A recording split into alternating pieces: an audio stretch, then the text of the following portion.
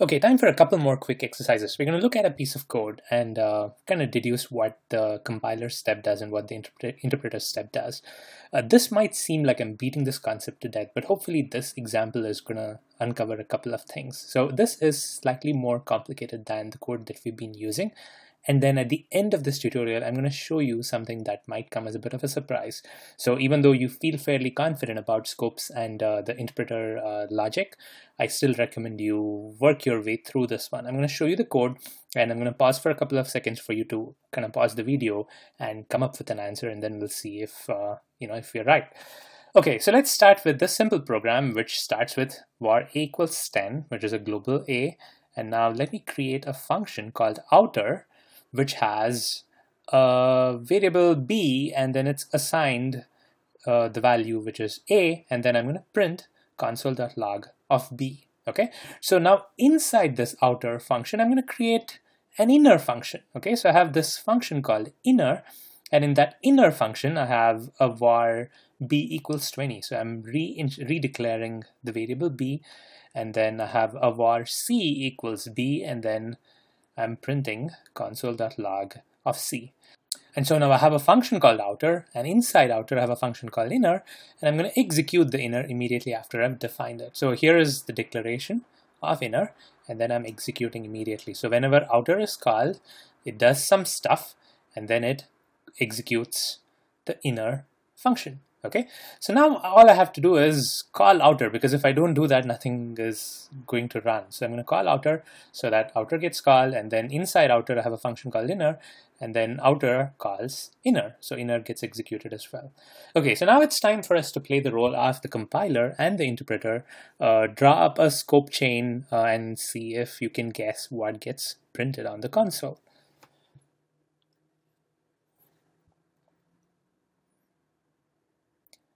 Okay, so now let's look at the scope chain here. Now we have the compilation step. Let's run through this quickly.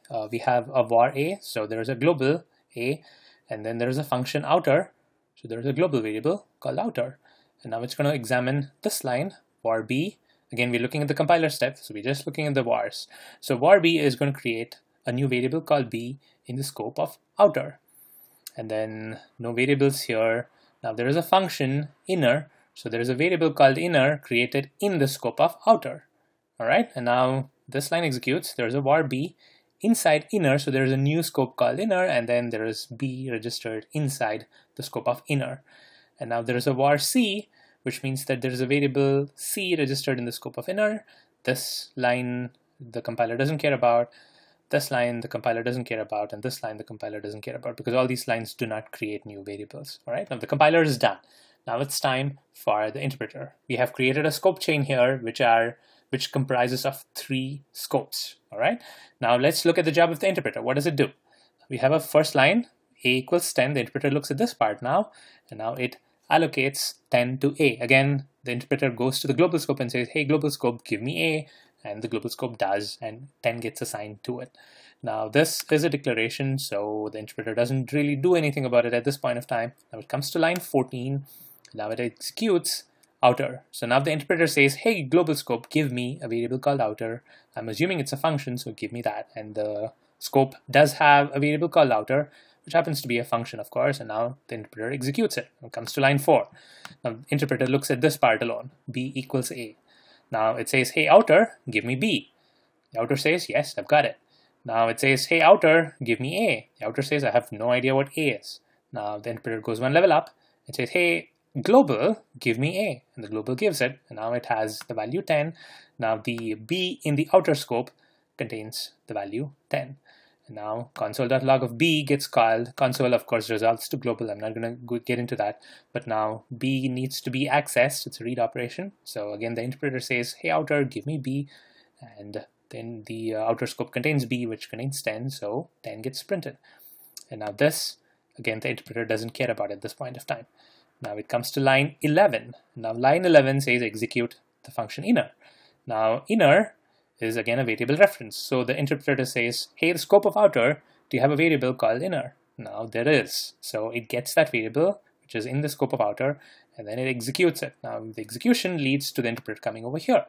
It says b equals 20. Now the execution, the interpreter says, hey, scope of inner, do you have a variable called b?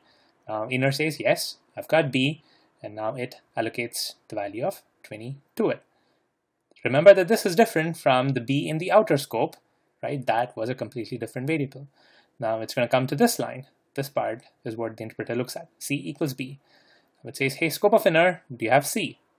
The scope of inner gives it c. Scope of inner, do you have b? The scope of inner gives it b. And now console.log of c is going to print the scope of inner c, because it says, again, it looks at scope of inner to get that c. And that gets printed. And that's the final result. Hopefully this was instructive. This is one of the more complex examples we've seen in this course so far. It actually looks at multiple nested functions. And this is what happens when you have multiple nested functions. You have multiple scopes, and then variables gets registered in those scopes, and there is always a lookup. And again, if you were to have a variable access of a over here without the var, then the interpreter would have gone all the way up to the global and access this one. Now, even though there were multiple scopes in the scope chain, it was fairly simple to figure this out. At this point of time, you would have probably thought, hey, I don't really need to draw this scope chain in order to figure this out. I can actually look at the code and say, hey, this is what it is, and I can figure out what the output is without having to go through the process of being the compiler and being the interpreter. But here's the twist in the tail. Here's where there's a little bit of surprise that I have in store for you. Now, imagine what would happen if I make a couple of minor changes to this code. Now let's say I take this line out and then add it after the console.log. Okay, let's say I remove this line and move it around. Now would you be able to guess what gets printed on the console? In fact, let me ask you this. In this line of the code, line 7, what is the b over here? What variable does this b point to? If you're not careful, what you would probably think is that this b points to the outer scope, because at this point of time, there is no var b. Var b in the inner scope happens only over here, right? If this were to be the inner scope, there is var b which happens below, but now here at line 7, there is no var b yet, but we are accessing b. So you would assume that b is actually going to get delegated to the outer scope, right? It's going to look up one level up and it's going to find this, and now it's going to find the value 10, and now 10 gets assigned to C. Well, there you would be wrong. What gets printed in this line is not 10. What gets printed is undefined. And in order to understand that, you have to draw the scope diagram and play the role of the compiler and interpreter. I know it's not fun, but there are gotchas like this where you really need to step through the process in order to understand it. And again, the reason why this comes as a surprise is because there are two separate steps. There is a compiler step which looks at the vars, and there is an interpreter step which doesn't look at the vars. So the order of the vars is really not affecting the flow of the interpreter. So to illustrate that, let's look at the scope diagram again. So for the inner scope, right, if I was a compiler and I was looking at the inner scope, because the other scopes are just fine, they are exactly the same. But now if I was looking at the inner scope, what would the compiler do? It would say var c, I create a new variable in inner. And now it ignores this, and it comes here, var b. Now it creates a new variable called b in the scope of inner. Okay, so this happens before the execution, before the interpreter.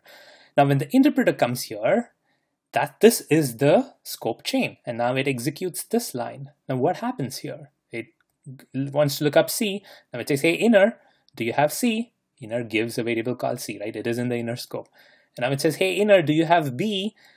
Guess what? The inner gives a variable called b, which is in the inner scope, right? So even though the var b is below, it really doesn't matter, because what gets the variable b added to the scope is the compiler step, which had already happened before. It has already gone through one full pass at the code, and it already knows that there is a variable b in the scope of inner. So when the interpreter executes this line and it wants to look up b, it already knows that there is a var b somewhere below in inner, right? It doesn't care where the order is. It just looks up the scope. It says, hey, I've got a b. So it actually looks at the variable b in the inner scope. It does not go one level up. Okay, and what's the value of b at this point of time? There is nothing that's assigned to b. So the value is going to be undefined.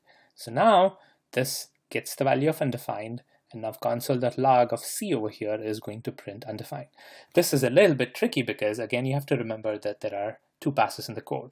And it's during times like this that it actually helps to run through the code as a compiler once before you actually go to the execution, the interpretation step. And this kind of behavior can be summarized in a more simple code. Okay, let me take all this thing out, and let's say I do something like this.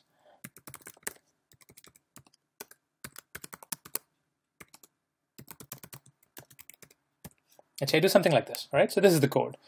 This is kind of simplifying what we talked about and what behavior you would expect. I've told you that when you access a variable which is not declared and you do a read operation on it, the interpreter is going to give an error, right? Now, is this an access of a variable, a read access of a variable that's not declared? If you didn't know better, you would have said, yes, at this point of time, A isn't declared, so it's a read operation on an undeclared variable, it is going to give an error. But now that you know the compilation step and the interpretation step, your answer will be different. This is not an access of an undeclared variable because the variable is declared below. And it really doesn't matter where it's declared, because the compiler would have run through this first and created a variable A in the global scope. So when the interpreter actually executes this, there is already a variable A in the global scope. So this does not give an error. And what is the value of A here? It is undefined because the interpreter has not gone to line 2, which actually assigns the value 10 to A. So when console.log of A prints, it prints undefined. But still, it is an existing variable, so it does not result in an error. So this is putting the problem in the simplest code that I could put, and hopefully this kind of illustrates what happens here due to the two passes. And this behavior, it's what's called as hoisting. It's an important property of JavaScript variables, and we'll discuss more about that in the next video.